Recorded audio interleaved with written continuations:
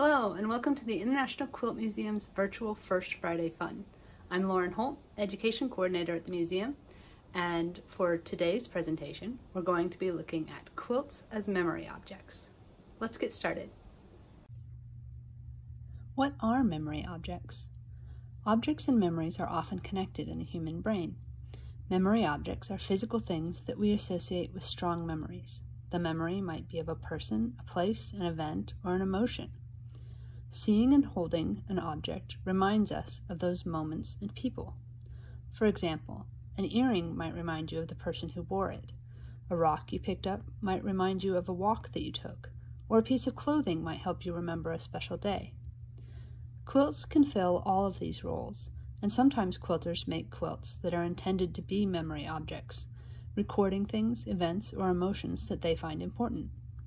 The act of creating a quilt can sometimes help the quilter think about those memories or process their emotions too. Memory jars are one way that people save small objects that are important to them, like buttons, notes, stickers, badges, bits of felted art or embroidery, rocks, shells, or pins. In this quilt, Terry Hancock Manget made fabric jars and attached many small objects to the top of the cloth as embellishments. Changes in the background fabric creates the illusion that the jars are sitting on a table. The jars are outlined with energetic, bright cloth and are filled with small objects in many sizes and shapes, fitting many interests and altogether conveying a lively sense of joy. Some quilts are made to preserve specific memories. This quilt, called One Spring Day in a Canoe, was made by Rumi O'Brien and shows a happy, relaxing journey in a canoe with her husband. The two float along the river together, traveling across the quilt and enjoying the nice day. Of this quilt, Rumi O'Brien said, "From the start, I enjoyed the ride. No frantic catching up with this or that project, but just relaxing and basking in the sun. On each side of the creek, the meadows were alive with spring grasses, and the returning geese were making merry in small groups. As usual, my husband had a book along, and was probably oblivious to the surroundings. We usually have coffee and cake around 10 o'clock at home, but we couldn't easily brew coffee in a canoe. The air was warm, and the current was gentle.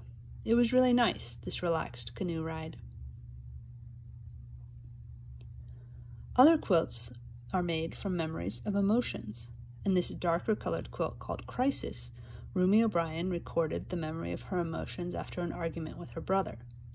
In the quilt, a small figure in a small boat rides jagged waves chased by a large and angry fish. Of this quilt, Rumi O'Brien said, "My brother's harsh words agitated me.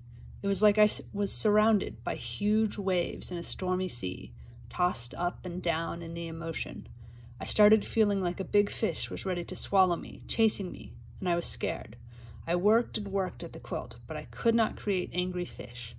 Then it came to me that a face without eyebrows always seems placid. So here you see fish with eyebrows, the first such kind in the world. In contrast, the faraway figures have minimal facial expressions. They have almost no detail at all. Their arms do not flail about. I believe this is the way to combat a crisis. Just write it out." Sometimes an event in an artist's community inspires their work. The Coalinga earthquake struck at 4:42 p.m. on Monday, May 2, 1983, just outside Coalinga, about halfway between Los Angeles and San Francisco, and not far from quilter Jean Ray Laurie's home in Clovis, California. As described in the quilt, the earthquake measured 6.5 on the Richter scale. 94 people were injured in the quake, and nearly 2,000 homes were damaged. In the quilt, Jean Ray Laurie has represented these homes in bright colors, setting houses with hearts over their doors into different tilts and angles, some with sharp lines cutting through them to portray the damage and to preserve the memory of the quake. Some quilters explore other people's memories in their art. For this quilt, called Dawn, left Illinois for California, April 15, 1859, Anna von Mertens was inspired by a quilt inscription. In 1859, the Heslop and Shuey families recorded the date that they left their home in Hamilton, Illinois, for the 3-month journey to California on a quilt. In her artist statement, Von Mertens said, "I'm exploring the rift between past and future, portraying events. I used the stitch to follow these trails, tracing the paths with my fingers. The dotted line of hand stitching is a marker of uncertainty, a way of exploring.